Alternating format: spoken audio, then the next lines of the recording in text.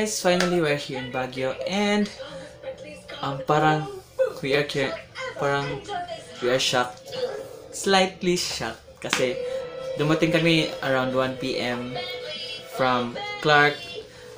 Yung departure time namin sa Clark 7:30 a.m. Tapos dumating kami dito around almost 1 p.m. na. Then kumain kami ng lunch sa Jollibee malapit sa Victory Line Terminal. Tapos yon around 2 p.m. like the chill of the environment is so cold, like oh my god, this is the parang naninibago lang yung katawan namin. Although expected naman siya kasi usually yung mga reviews ng malamig naman talaga yung Baguio, especially ngayong mga rainy season. So ayun, we are currently in our room dito sa my South Terminal Inn. The price is 1,350 and our room is quite big. Actually tatlo yung bed, isa dito, tapos may isang queen size doon. And may TV, syempre. Walang aircon kasi malamig na yung environment. May electric fan na lang. Sa sobrang lamig na environment, yung mall nila open na. Like, hindi na siya nagko-close. Like, open doors lang talaga yung mga mall, mga store nila. Yung SM, open doors lahat. Hindi na kailangan mag-close kasi malamig na siya. I'm not sure if may aircon pa ba yung mall or wala na. So, ayun. Ito yung CR. Ayan. Ayan. Ayan. So, malaki naman yung CR. It's quite, I'm not sure if para sa inyo mahal lang, but this is actually good for us. It's good for two. Then 350 lang, 1,350 lang. So para sa akin it's nice naman. Hindi naman siya, it's quality for the actually magta-try sana kami ng mga transient houses, kaso parang may mga issue din kasi sa mga transient houses. Unang-una yung security, tapos yung safety pa. So, we decided to stay here. Also, the South Terminal Inn is malapit lang sa bus terminal. So, anytime we can just ride any bus here na papabalik ng Clark if uuwi na kami. And this is just at the back of SM Baguio. So, we'll just walk the SM Baguio there. And then, also, malapit lang din siya sa Burnham Park and nearby places. So this is very, very ideal if you'll have a city walk or anything. Actually, yung pamasahe, sumakay kami ng Victory Liner dun sa Dow Terminal sa Clark, and yung pamasahe namin is around 333 lang. And we expect that it's 500. Yes, pero so mas mabuti 333 lang. So ngayon, gagala kami doon and we'll just check our itinerary kung saan kami pupunta, and see you.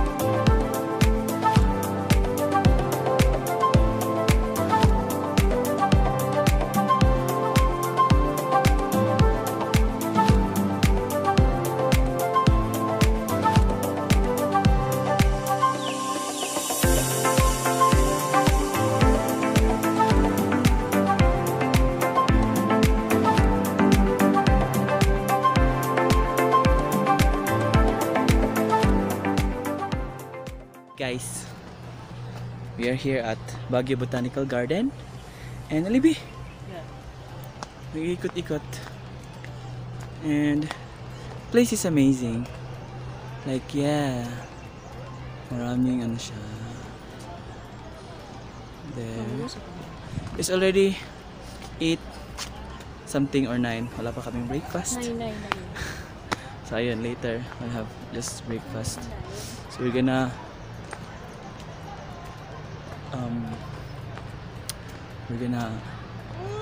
go here part of the park where there's miniature animals.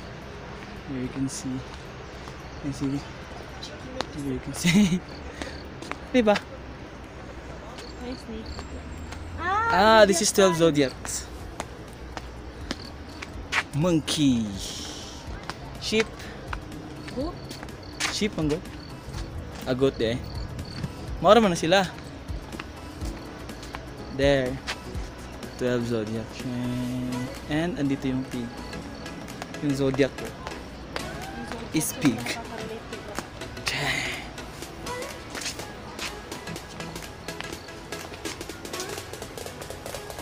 So ayan. Orang this is ano, Chinese part of the park.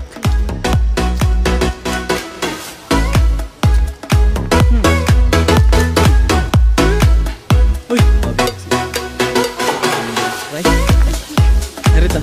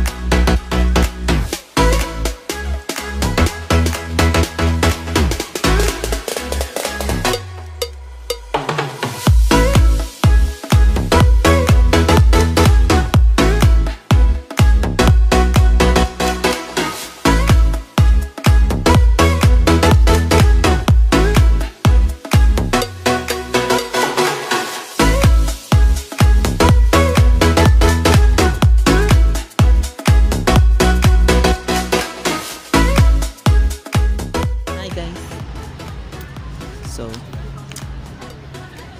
we are here at Right Park. Going to the lunch. Sobrang lamig. It's already almost 11. Sobrang lamig. And sobrang dami ng tao. Sobrang sarap ng ice cream nila.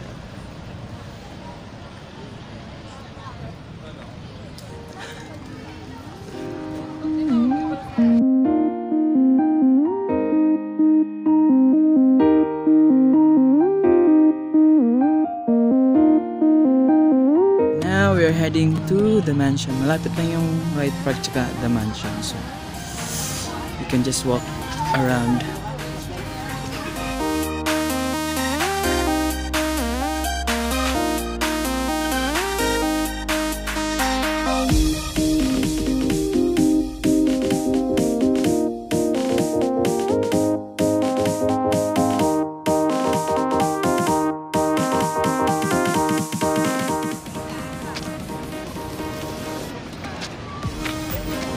Sobrang init. Actually, hindi naman siya masyadong mainit. Kasi malamig. Malamig yung hangin. Hindi mo lang marami pa. Tayo na siya.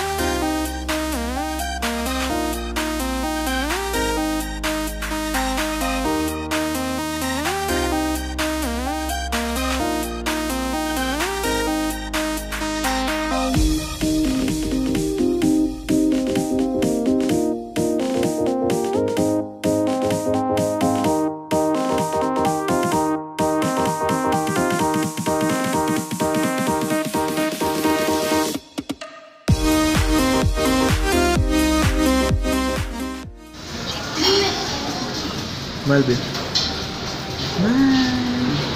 Si Hello Kitty girl, nandito na sa Hello Kitty world. Kumakain kami ngayon ng chocolate mousse. Dito sa Boss and Whiskers Cafe. Ayan. Ayan, kain ka lang. Sarap siya actually. Wow, sinira ko na si Hello Kitty.